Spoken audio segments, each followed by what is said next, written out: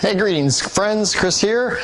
Welcome. Today is May 4th, is Star Wars Day. So with that in mind, wanted to share a little bit of a couple of insights that I gained from watching Star Wars. I'm a huge Star Wars fan, have been since the very first movie when I was just a little kid in the 70s and saw it in the theater. Couldn't believe it, blew my mind, and I've been a fan ever since. But in the spirit of Star Wars and in the spirit of financial preparation, there are a few things that Han Solo consistently does. Come here, buddy. Consistently does that. They're excellent tips and tricks for building wealth. And so, while you might not think of Han Solo as a financial planner or a prepper, maybe you could see him as a prepper. But he definitely employs a couple of strategies for accumulating wealth that we could all learn from. So let's take a look and see what some of those tricks really are. I've outrun Imperial starships, not the local bulk cruisers, mind you. I'm talking about the big Corellian ships now.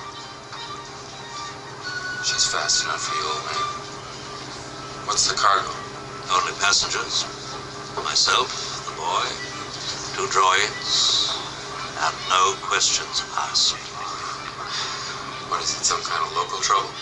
Let's just say we'd like to avoid any Imperial entanglements. Well, that's the real trick, isn't it? And it's going to cost you something extra. 10,000, all in advance. 10,000?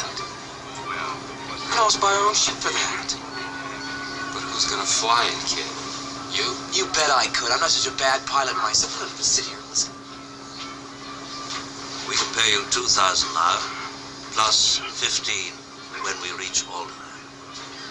17. Okay, you guys got yourselves a ship. That's great. I could never get enough of that. So there's actually 2 tricks here, right? 2 tips that Han Solo was able to teach us. And the first one is always have some hustle in you, right? Whether that's hustling on your primary job or you got a side hustle. The name of the game is hustle, right? So convert your energy, convert your time, which is the most precious resource you have, into wealth, right? And do the best you can at that. So hustle, number 1, maintain some hustle. Number 2, never undersell yourself. So I love it when Luke was a little bit indignant at the price. Han Solo knows what he's worth. You should know what you're worth too. And make sure you strike a good deal or negotiate your best to get what you're worth. So that's lesson number 2. Let's check out lesson number 3. If I may say so, sir, I noticed earlier the hyperdrive motivator has been damaged. It's impossible to go to ice. We're in trouble.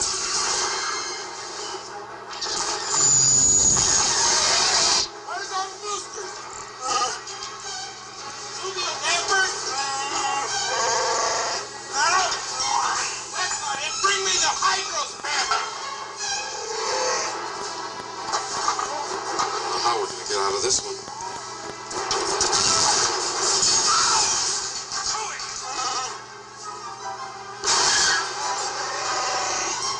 That was no laser blast. Something hit us. Han, get up here. All right, so did you catch that? Number 3, tip number 3, strategy number 3 is in there.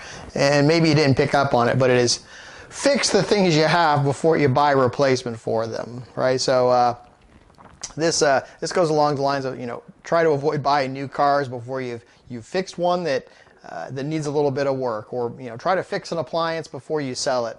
Sometimes you can get a couple extra years out of something simply by trying to fix it. Sometimes you've built up in your head the fix to be more complicated than it actually is. And so follow Han Solo's advice, and before you try to jump into a new starship, do your best to fix it up, right? Of course, the Millennium Falcon was a deal from the get-go. We all know he won it in a poker match. And it takes a little bit of elbow grease and work from time to time to keep this thing running, but it's well worth it. And I think you'll be well served too by living or trying to use Han Solo's strategy or tip number 3 for wealth creation, right? The less you're spending on new expensive stuff, the more money you have in your pocket to do other things, which primarily are going to be saving and investing if you're looking to accumulate some wealth. So that's it. Hey, happy 4th to you. May the 4th be with you. I hope you're doing well. Stay safe. As always, take care, and we'll see you next time.